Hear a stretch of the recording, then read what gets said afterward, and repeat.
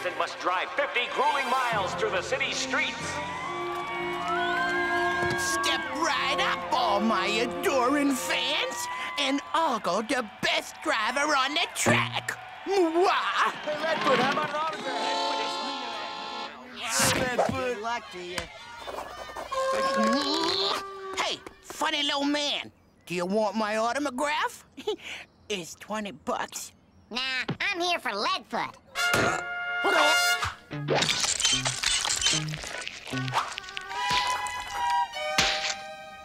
Now pay me $20.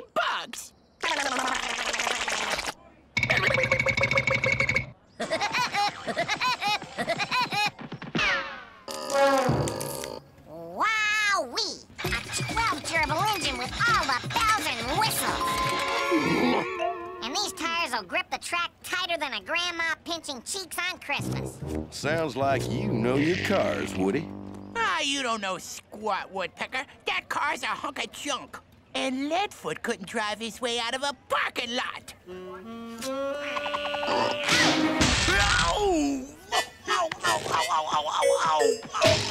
Oh, no! What have I done? Tough break, dead foot.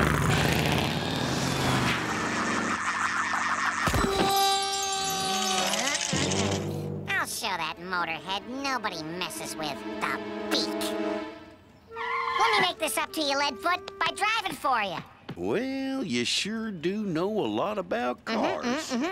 Hey, if you could just keep the pole position, maybe my car's undefeated record could stand another day.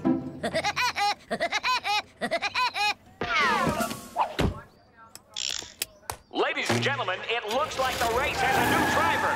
Rookie racer Woody Woodpecker. He's behind the wheel of the legendary, now newly painted car number 9. Huh? Hey, that car has fleas. And that driver, he ain't even got his learner's permission.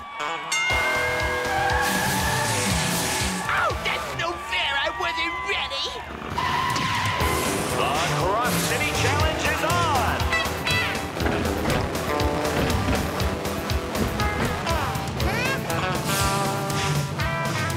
Holy overhead cams! Denver Dooley has taken the lead. I think I look my best in the lead. Oh, actually, I look my best in a televised interview.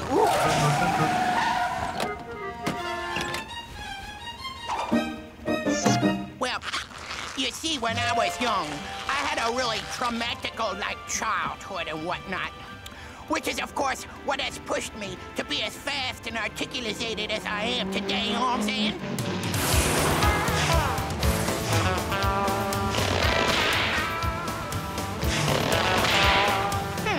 This doesn't look like regulation racing to me.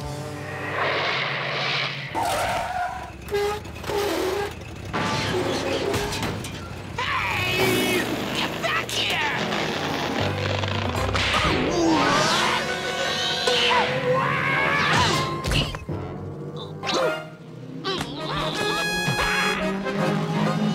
Gotcha! And goodbye! Enjoy hanging out! Ooh, it looks like Woody Woodpecker is out of the lead indefinitely.